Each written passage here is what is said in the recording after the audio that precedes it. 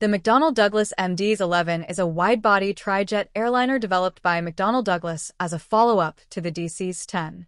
Officially launched in December 1986, the MD-11 retained the basic trijet layout but introduced a longer fuselage, updated engines, and advanced avionics. Assembly began in March 1988, and its first flight occurred on January 10, 1990. The MD-11 received FAA certification in November 1990, with its first delivery to Finnair the following month. It entered service on December 20, 1990. With a wingspan slightly larger than the DC-10, the MD-11 included winglets for improved fuel efficiency and increased its maximum takeoff weight to 630,500 pounds. The fuselage was stretched to seat up to 298 passengers in 3 classes, with a maximum range of 7,130 nautical miles.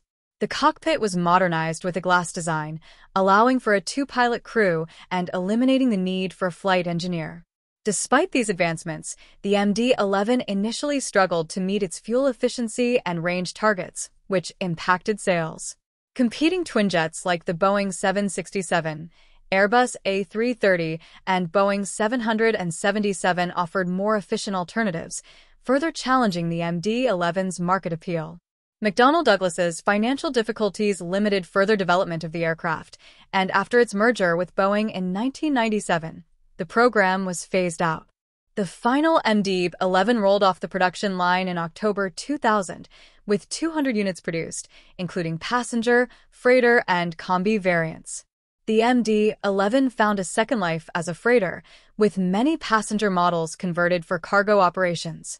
Today, it remains a workhorse for several cargo airlines, though its passenger service officially ended in 2014 with KLM's retirement of the type. Notable operators of the freighter version include FedEx and UPS, while a handful of MD-11s continue to serve in specialized roles. While praised for its innovative design, the MD-11 faced safety challenges during its operational history. Early performance issues, such as control system flaws, contributed to multiple accidents. Updates to flight control software and operational procedures eventually improved its reputation, but these challenges marked its early years. The MD-11 represents a transitional period in commercial aviation, bridging the gap between earlier trijets like the DC-10 and modern twin-engine widebodies. Though its production was short-lived, the aircraft remains a significant chapter in the evolution of long-haul airliners.